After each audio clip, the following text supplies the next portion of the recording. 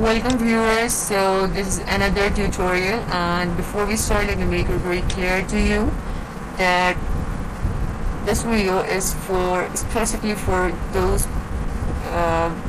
users of ETAP which are very new to this environment, and it is very basic tutorial. So let's start. So this is the screen that appears when you open ETAP. So the very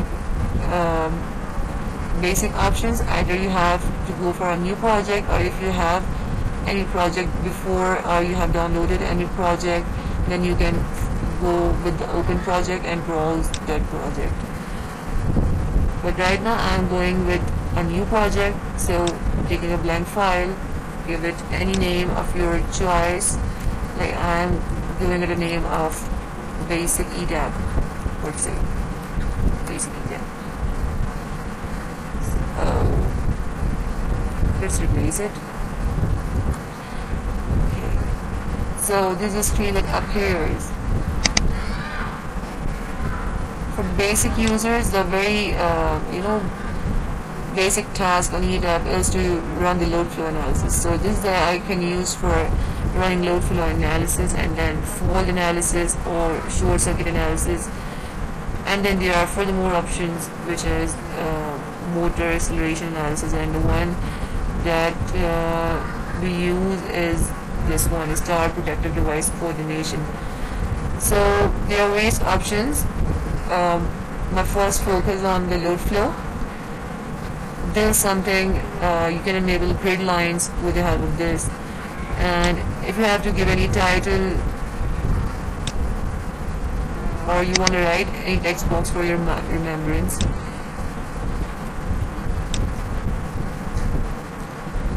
then you can use it. My first project. Okay, resize it the way you want. So I want to start with a very basic SLD. For that, taking just a generator, and then a bus, and then a power transformer, and a transmission line, and then step down transformer, and then my bus, and I'm taking a lump load, or let's also take a motor. In this way you can drag a bus if you want. ETAP is actually user friendly. And now when you have to make the connections on your SLD, you have to move your pointer toward the components. When this pink square appears, this pink square, so it indicates that now your SLD is ready for the connection. So you have to drag the line and connect it this way. In this way, complete all the connections. One more feature of ETAP is that if you have not selected a bus, but you are making a connection between two components or two equipments, then ETAP automatically inserts a bus between them. So in this way you can see this. One more feature is that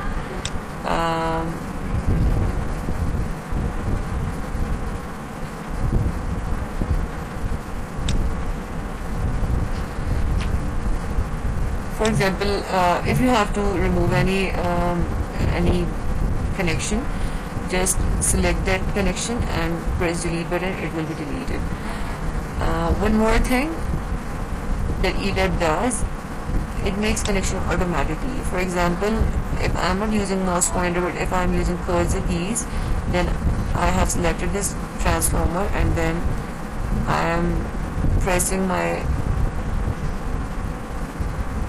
downward cursor key, and now I have pressed it. If I now move transformer again upward, it has automatically made the connection. So this is some basic working or trick while you're working on ETAP. Now the second step is that you have to enter the ratings. Right now I'm taking just random ratings. 5 megawatt generator, 11 kV. From here you can set the power factor for the generator, and there are many more options. You can explore it later.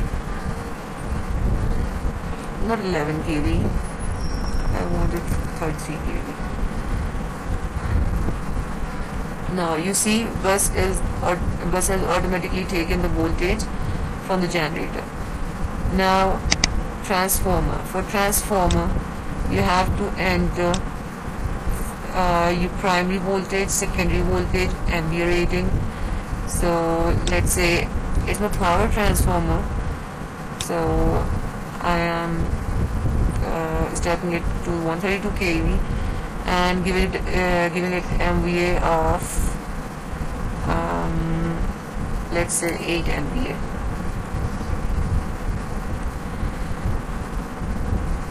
But there will be very much errors if I do not completely enter the data. Like I have entered this rating entries, but I also have to enter these entries, so right now I'm just taking typical data.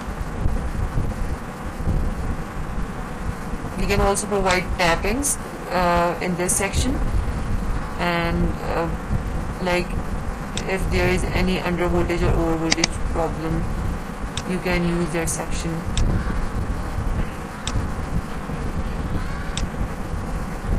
Now the transmission line, you can change the length of transmission line from here. You can select the conductors for transmission line.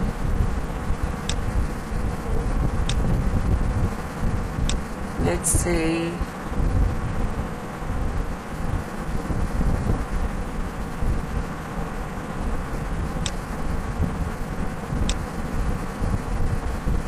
for the ground wire as well.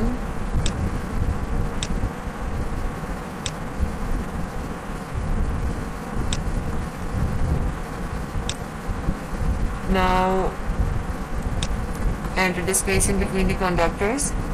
There is let's say 5 feet.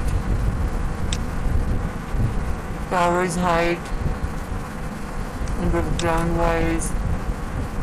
Just click it once here and you get another entry option.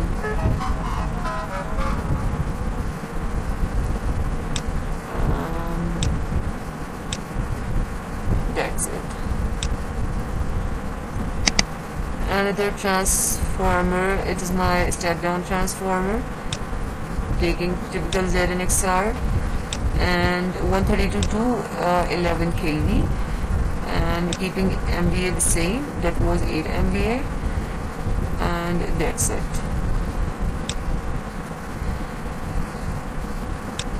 Now my lamp load, I'm taking the load to be 6 MVA, and let's say you have to enter the data in HP for motor, and let's say it to be 75 HP. Okay. Before running, there should be one generator at least which should be on the swing mode. Always keep this in mind, otherwise you are going to receive errors. Press OK. Let's check it for once. Here is the load flow environment. By pressing this icon you get load flow results. I will describe this later. Here are some display options that what are the parameters you want to be shown when you run the load flow. It is whether you want unit to be displayed or not, what kind of information you want when you run the load flow. So let's run for the first time. Okay. So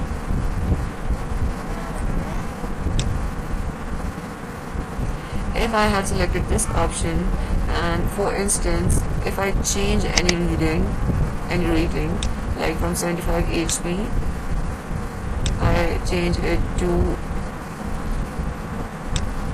70 HP,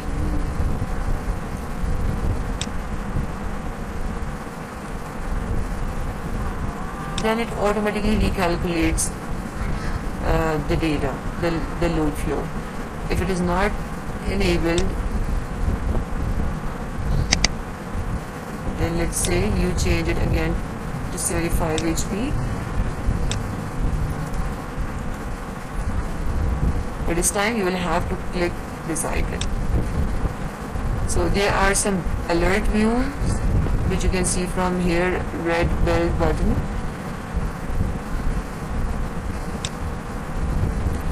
And I have some severe and some marginal errors, like my generator is overexcited, bus 2 is under voltage, and generator 1 is also overload. And some marginal errors, bus 3 and 4 are under voltage. So bus 3 and bus 4, let's show them.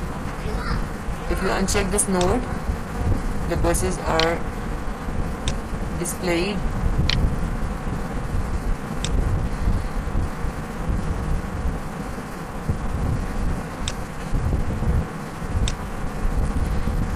So this is for the first time you have run the load flow, and you can resolve these errors, like you can either provide tappings on transformer or improve the power factor of overall your system.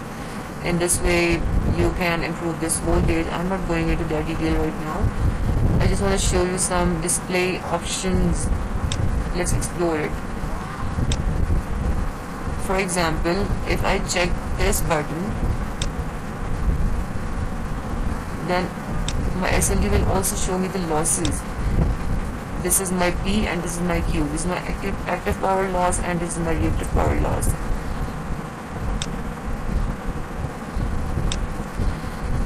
And I think you can select from here what information you want to be displayed on your screen.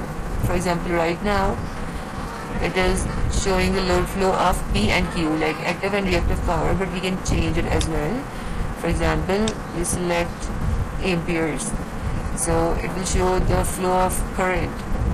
This 109.4 is actually the current flowing from generator. And for example, if you just select MW, you will just see the flow of active power, or in this way you can explore it.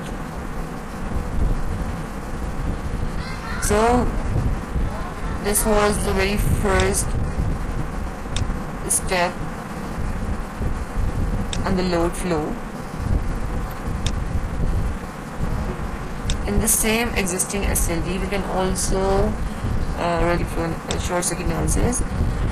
So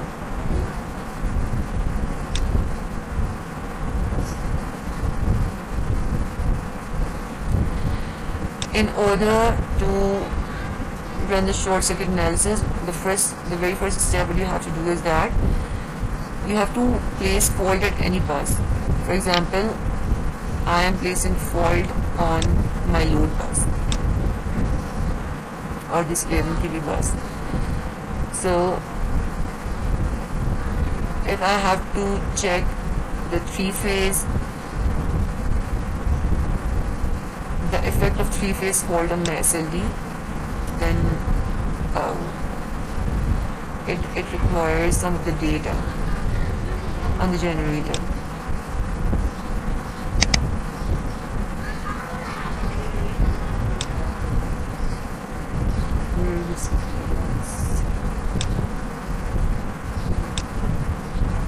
So either you have to fill this all data, or you can simply select a typical data. Hopefully it should work. Yeah, it has worked now.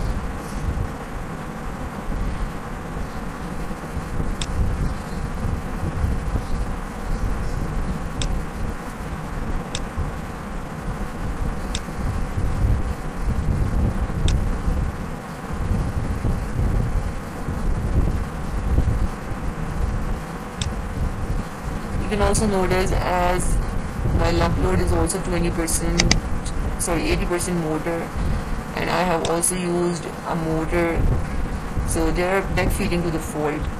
Like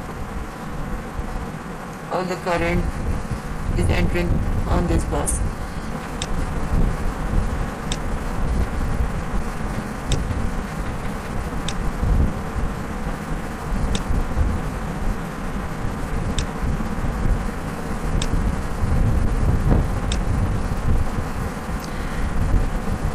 So if you want to check the behavior of the system on the subtransient state or transient state or steady state of the fault, you can use these three options. Let's check them.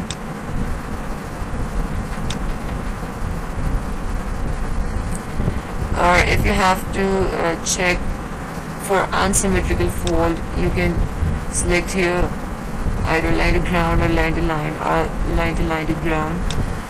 And under the line to ground section, you can either choose sequence values, or if you have to see phase values, you can select it. So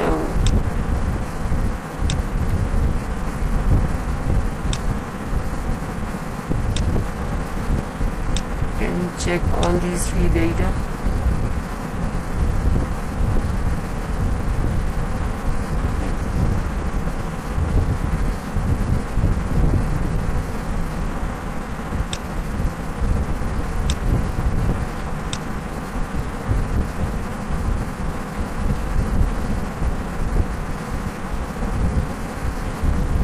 You can also check for line to line,